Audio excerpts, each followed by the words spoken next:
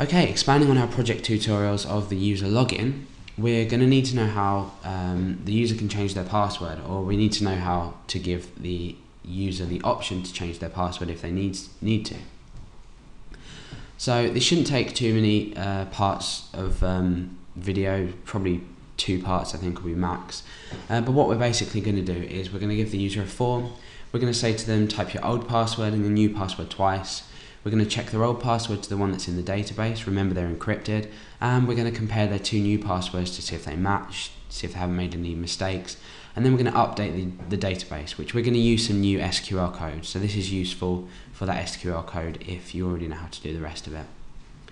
Okay, so the first thing I'm going to do is start my session. So we can see in our member page we've got session start here. I'm just going to copy and paste that to the top of my page. So we've started our session. We're going to need this because we're going to need to set a variable called user, and that's going to be equal to the session that we've set amongst the pages. Now we need to check that the user is logged in first. This is the code I was talking about, before we start to change their password or let them change their password. So I'm going to set this as my user variable as my session username, which is here. Okay, now what we're going to just do is say if the user exists, we're going to give them the option to change the password. Otherwise, we're just going to say kill the page and say you must be logged in to change your password. So you must be logged in to change your password. Okay, so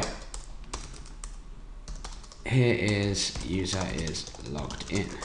Okay, so the first thing we need to do, presuming the user has logged in, so we've checked for the existence of the login, we need to give them a form to fill out. So I'm just going to echo out some code, and this is going to be a form. It's a self submitting form, so it's going to go back to change password.php. So back to the page we're already on, and we're going to use a check inside this page to check all our details.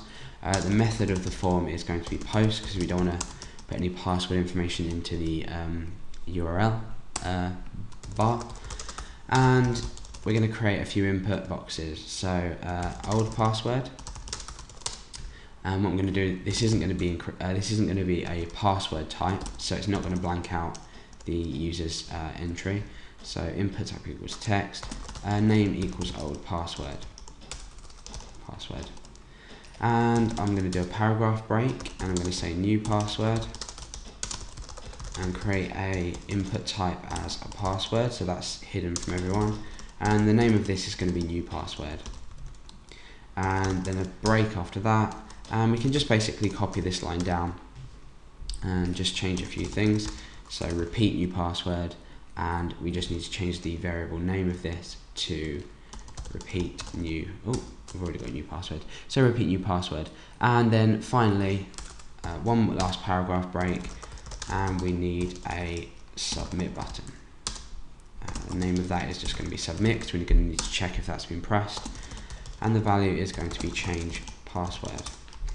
Okay, so let's go back to our page, and I'm going to stick a link in the members page in order for us to change our password. I'll just log in using the details. My password at the moment is ABC, my username is Alex.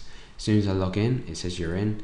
And here we go, here's the member page. Our session's been set. We need log out, we can already log out, but we need another option to change our password. So I'm going to go back to our member.php page, and I'm going to create another link. So that is going to be change password.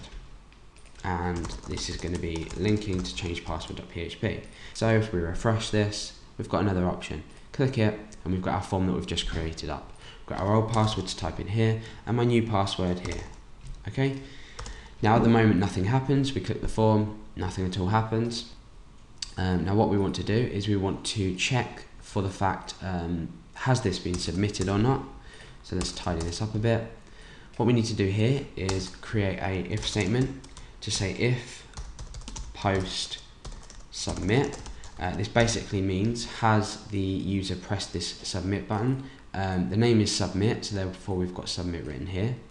If the user has submitted, we're going to start changing our password. Otherwise, if the user hasn't submitted, all we're going to just do is echo out our code here.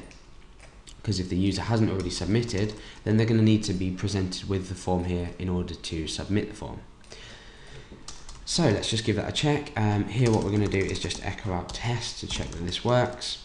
And we can go back and we can fill in, so well, we don't even need to fill in data at this time, but if I click the submit button, we get a echo out of test to show that our form has been submitted successfully. Okay, so we need to start changing the password. In fact, what we need to start doing at the moment is check fields. Okay, so we've got our a couple of variables we need to set. We've got our old password, and that's going to be equal to posting the variable name of old password, as you can see down here in our form. And I'm just going to replicate these for each value that we've been submitting. The next one is new password, and then we've got repeat new password, and we'll just change these, just being quite lazy. So okay, so to make sure these are all working, and I do recommend you do this all the time, is old password, new password, and repeat new password. What this basically does is just after we've submitted the form, it checks for the form existence, has it been submitted, and then we get our variables into our variable name. We get our post variables into our variable names, and I'm just going to echo out what we've typed in the box just to check that everything's working.